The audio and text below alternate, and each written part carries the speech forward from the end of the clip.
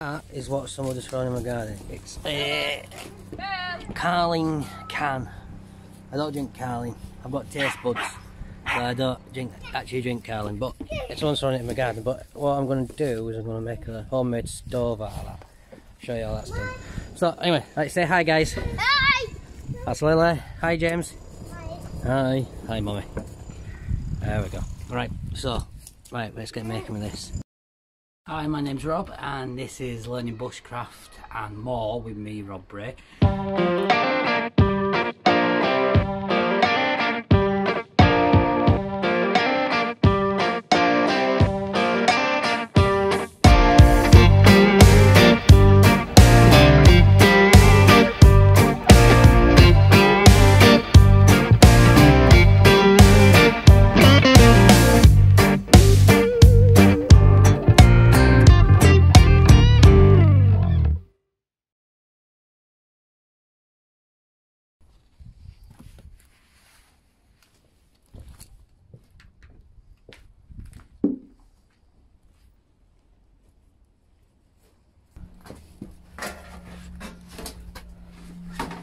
I'm going to do a video on this, and it's how to make your own stove, makeshift stove, with nothing more than an empty can.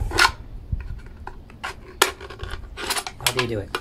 What you need to do is you need to make an eye shape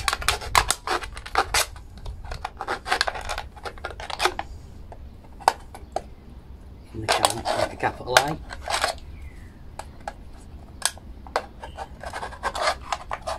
That is perfect.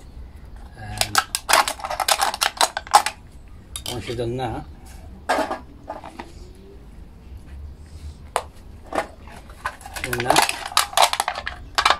open it up. That's like a little door, and then whatever wood you're working with, and that. It's all very simple, easy stuff to do. Easy stuff if you're out and about, you need to cook something, you need to boil some water, whatever.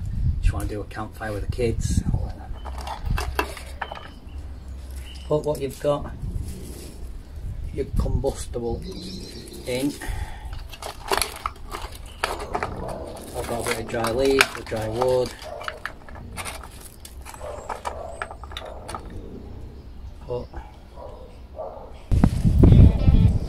We have it, and that is your makeshift stove. It's easy as that. As easy as that.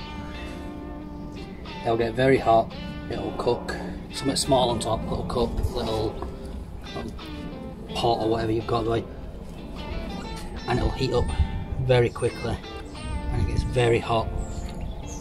No messing around, easy done. And then you just add whatever you want to burn in it. Looks to be out. Right, so that is it. That's all you do. Really easy, really simple. Obviously you have all your stuff together, or your wood that you want to burn beforehand. You don't want to be running around after it. But it's really simple.